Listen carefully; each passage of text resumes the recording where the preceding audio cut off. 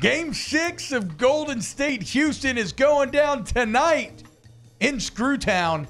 And with Kevin Durant out, everybody, all you bums out there, think that Houston's going to win.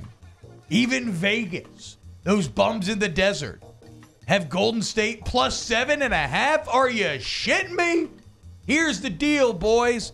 Here's the truth. The Houston Rockets will always disappoint you.